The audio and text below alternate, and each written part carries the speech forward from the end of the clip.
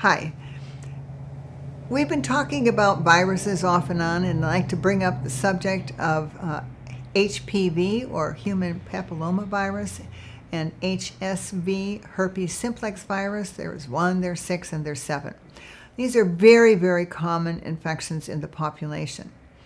And although HPV is primarily transmitted in a sexual manner, could be oral genital, but it's still sexually transmitted, HSV, or herpes, is something that people in the old days used to call a cold sore or fever blister. Is actually from the virus, and the virus likes to hide out, in that case, in the nerve endings, and so it can become very tricky to treat. Okay. The most important aspect of being aware of these viral infections is that they can be precursors to cancer. In many, many years ago, before we knew really the power of HPV virus to cause cellular abnormality, many, many people who had abnormal pap smears were getting total hysterectomies because of the terrible abnormal cellular appearance of the cervical cells that were infected with HPV.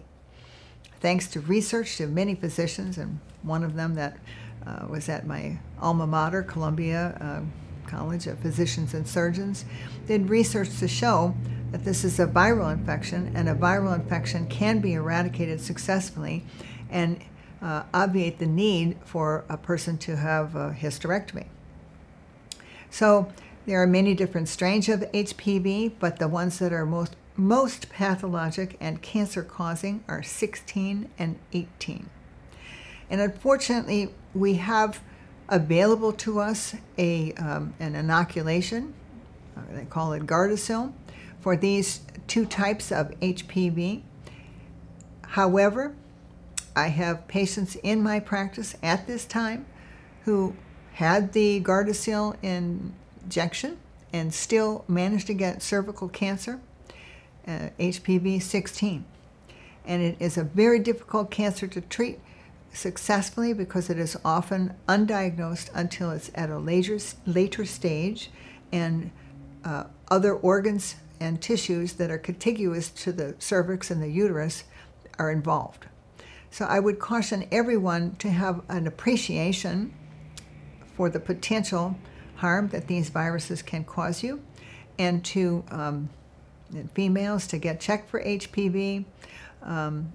The testing for HPV, aside from a tissue swab, is generally not available in a blood form.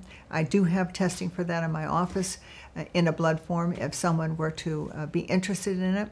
But at the same time, the herpes virus we can check for with antibody titers in a simple test that's available under insurance coverage. So I just want you to understand that having these viruses in a chronic infection situation can predispose you to developing head and neck and cervical cancer, and so it's very important to be aware of it. Thank you.